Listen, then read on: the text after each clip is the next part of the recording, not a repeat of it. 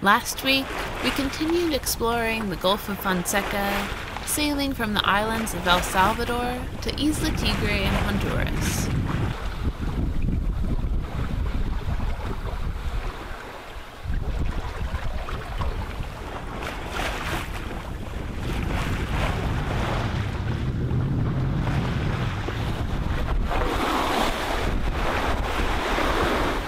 Well, we've had a really great night's sail. We left the Gulf of Fonseca yesterday evening. Probably the sun had just gone down when we headed out, so it was probably about 6 o'clock or something like that. And we had some bloody good wind for most of the night. We've had a reef in the main all night long. Came close to getting knocked down once at the start, just with a 30-knot gust out of nowhere from around one of the islands. Stay sail, Genoa out right now. Still got that single reef up there in the main. And we're cruising along about 6.5 knots.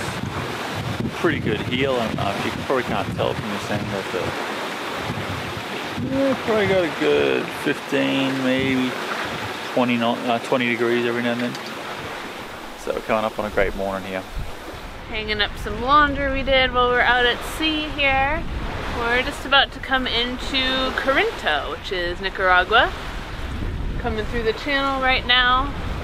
Gave a call a few times on the radio to the port captain, and a little while later someone finally called us back, told us the channel's free, go ahead and go in. So sailing on in. It's kind of a commercial port here, so we'll figure out where we can anchor and if and how we check in. But it's been a really nice sail.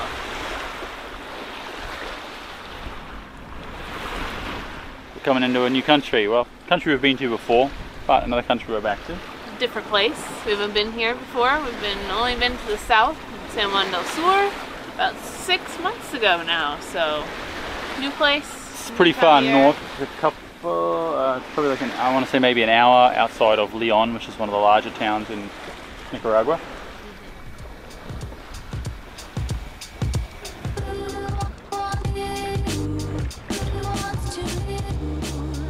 Since this was an active commercial port, there were red and green buoys and channel markers here, marking the safe, deep water entrance inside the protected harbor.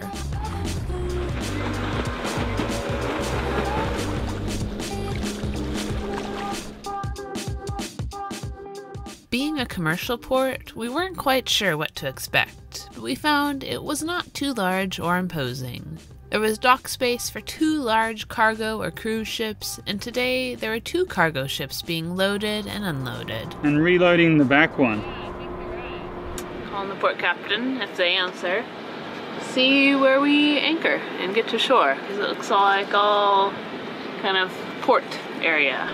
Hola, buenos días. Estamos adentro del puerto. ¿Dónde está el mejor lugar para anclado? ¿Cerca de los pescaderos? Enfrente de la planta, una planta ahí, planta eléctrica, Margarita, enfrente por ahí. Ok, enfrente, perfecto. ¿Y su oficina de la capitanía está el edificio grande que dice Puerto Corinto? Negativo. Capitanía estaba en este momento escuchándolo. Capitanía. Dale, aquí estoy a la escucha, adelante.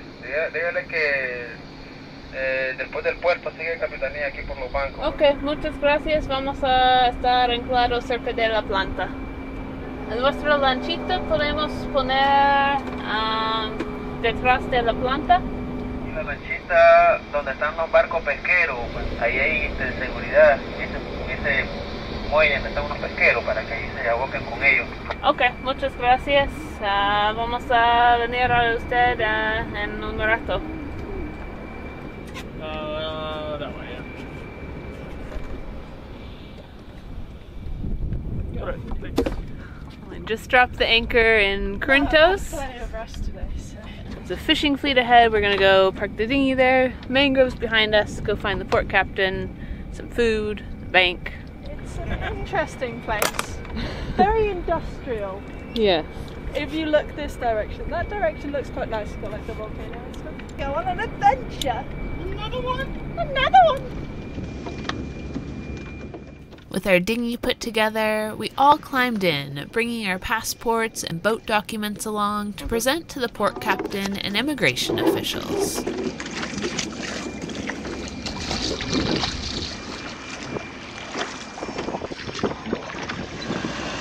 Walking through town, we went looking for the bank and port captain's office, finding some ice cream and nice architecture along the way.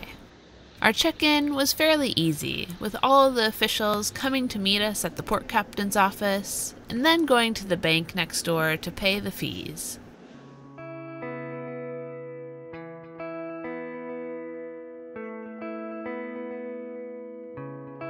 Waking up in a new place is always exciting, and this was a particularly nice spot. Corinto is at the mouth of a mangrove estuary, and with the moon setting over the flat, calm water on one side of the mangroves and the sun coming up on the other, slowly lighting up all of the volcanoes in the distance, it was a pretty tough view to beat. Where are we going? Up the mangrove channel. Let's see if we can make it up there. Everything else is pretty much unnavigable according to what the local blokes were telling us, but we should be able to take this one channel up towards the bridge. We can take a bus into a town called Shenandoah. Found some water to drive in.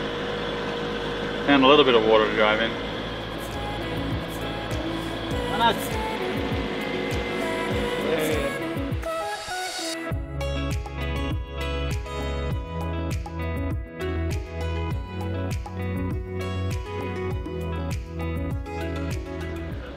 Pretty excited to check this place out. Very different than anywhere we've been in Central America. Definitely has a little bit of a feel of our favorite place in Mexico, Magdalena Bay. No, it's not going to be the same as that, but being back in these awesome mangroves and this flat, calm, peaceful water, it's nice. It's beautiful here. You got the volcano backdrop on one side, mangroves. Really pretty. I'm excited to be back in some mangroves. I wasn't expecting this, so I'm pretty excited. Lots of local fishermen, I think, coming up in their lanchas, their little boats. Tons of birds, egrets, herons, frigate birds, the mud flats.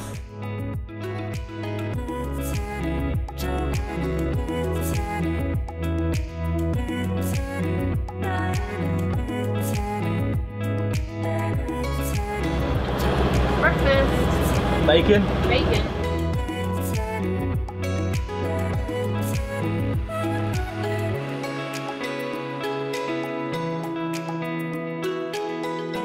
We traveled up the estuary as far as we can go until we reached a low bridge, which was the main road from Corinto inland.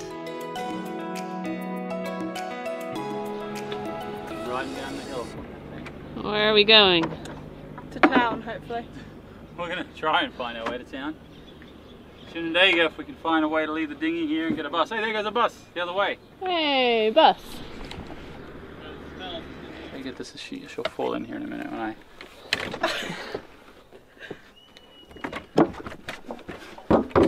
We headed over to what seemed to be a hotel with a stairway down to the water. Then we headed up to the road to try and flag down a bus into town.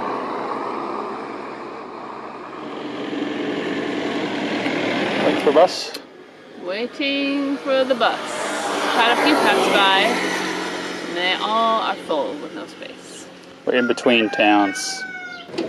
Hola, Shenandoah, ¿sí? Gracias. Así es que vamos todos a comprar donde el Chile Rivera. Think so. El centro Shenandoah? Is that el centro? Oh man. Once we got into the town of Shenandoah, we took a taxi to the local supermarket.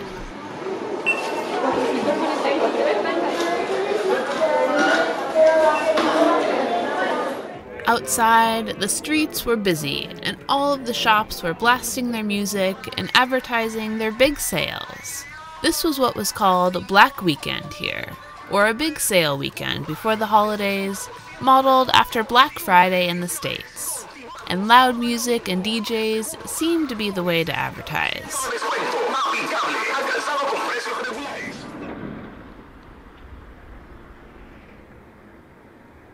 Your last sunset on the boat? Yeah.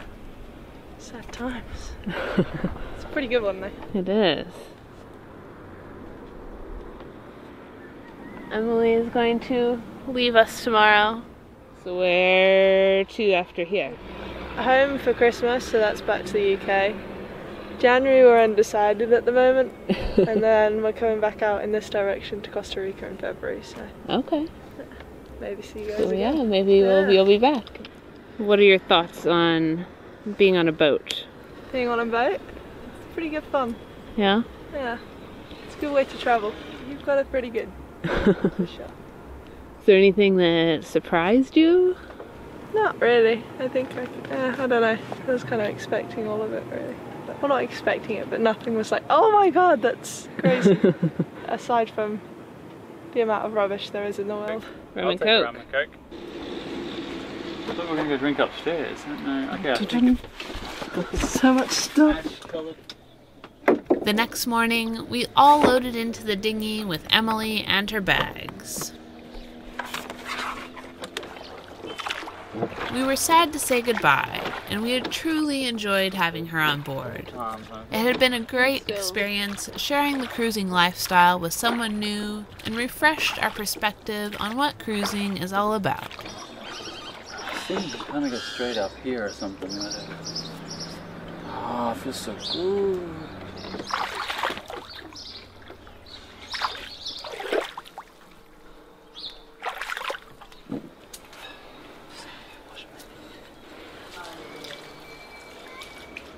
Buenos dias. Good idea. Bye. Bye bye. Very hot already. Very sweaty. Hot day.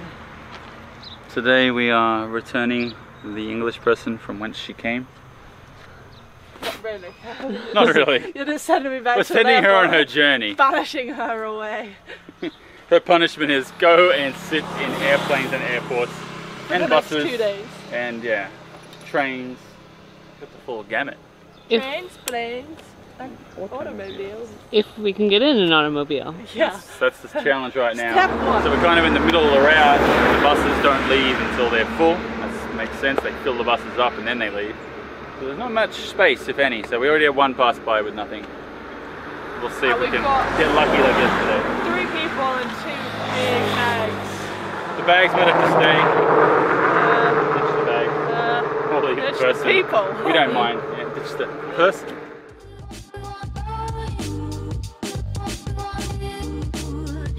Eventually, after several full minibuses passed by, we ended up settling for a shared taxi ride into town, which is a common practice in this part of the world.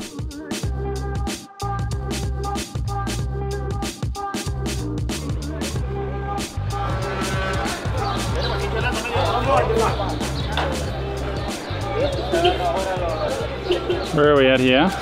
We are at the bus station in Shenandoah. I think we got a bus sorted for Emily. It says it's direct. I don't know. We'll see. It's only 90 Cordoba, which is like $3, so pretty good for a 2-hour bus ride. So Emily's run off. She's going to use the bathroom real quick.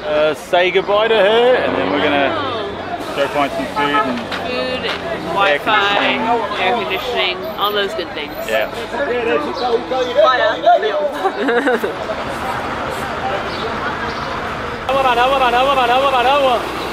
With the bus loading people and full of snack vendors until the very last moment, finally it rolled out of the station and we headed into town for some errands.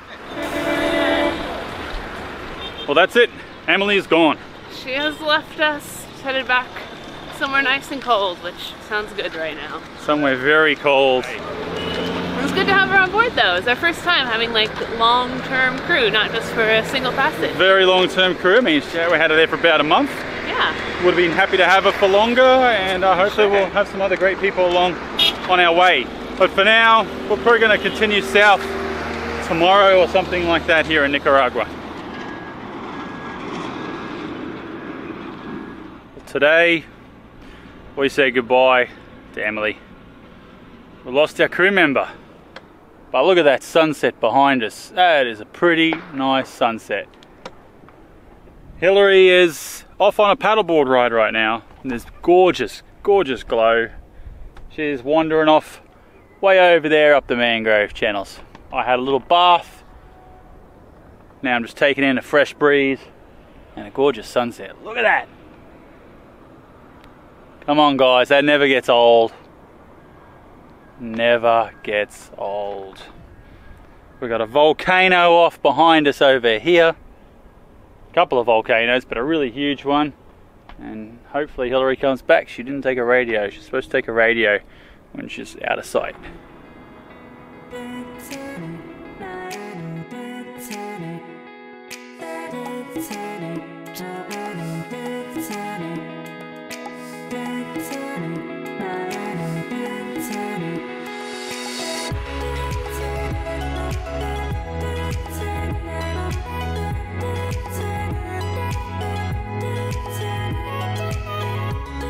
We've got a nice light breeze behind us right now, so we thought we'd sail off anchor.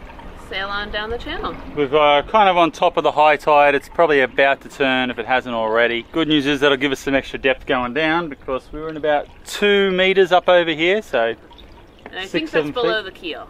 2 meters below the keel is what we... Yeah, it's pretty shallow, the mud flats around here, and we're in about just under 4.5 meters right now. But we're going to follow our track out of here. We took it nice and slow up here. And it's high tide now. We came up at low tide. That way if you do get stuck, you get out at high tide. Because the tides are quite large right now up in here, and especially because it was the full moon a couple of nights ago. We're going to head down back to the port. Back to Corinto. We're going to go get our zarpe so we can leave bright and early tomorrow. Maybe we need a domestic zarpe here, so do you want to explain that? So usually every time you leave a port, definitely if you're leaving the country, you need some sort of departure document to give to the next port. And Mexico is pretty easy. You didn't have to do that most places, but here in Nicaragua, you have to do that even if you're traveling domestically within the country. So we need something that says we're leaving this port, we're headed to the next port. So when we get there, they can say, yes, this is you, you came from here. Okay, I need to move the boat because we're going to crash into the mangroves. Yeah, let's not do that.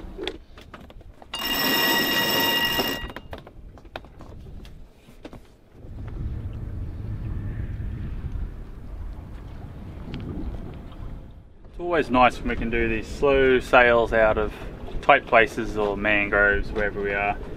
It's not a fast trip.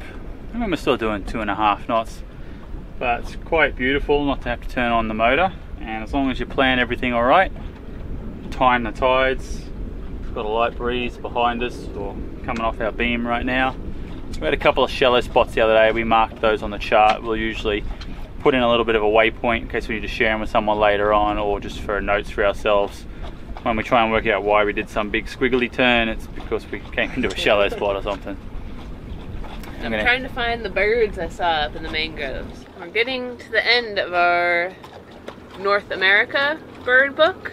We need to get like a South or Central America one. Anyone know of any good ones? This one's been awesome so far, but we need something more south, more tropical. That's what I saw, a yellow warbler, and they have a special mangrove, quote, adult. That's just what he looked like. A red head and a bright yellow body. There you go. Pretty cool.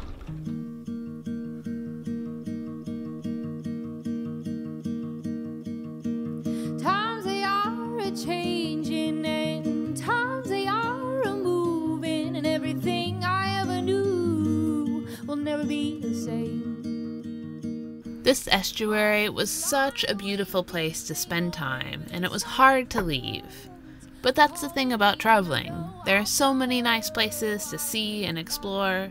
Sometimes you have to leave a really nice spot in order to find another one. I'll ask goodbye, it's hard to imagine the seasons without you by my side, and I know this winter is going to be especially cold.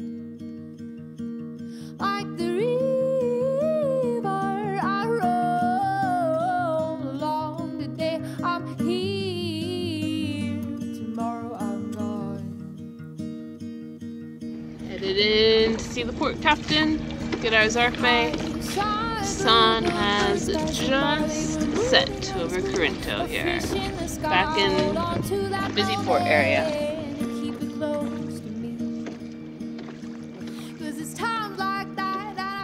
Got up nice and early this morning. We headed off anchor about 4 AM out of Corinto's and we're making our way south. Motored out of the channel and now we are under sail, light winds. We're hoping there should be some wind filling in today, about 40 miles to go. We had a great week, but we said goodbye to Emily. She is now back home in the UK. Want to say hi to her and want to say thanks to everyone else out there for leaving your comments and continuing your support along the way. A special thanks to John, Ed, Robert, SV Kiwa, SV Dukes, Brendan, Mary.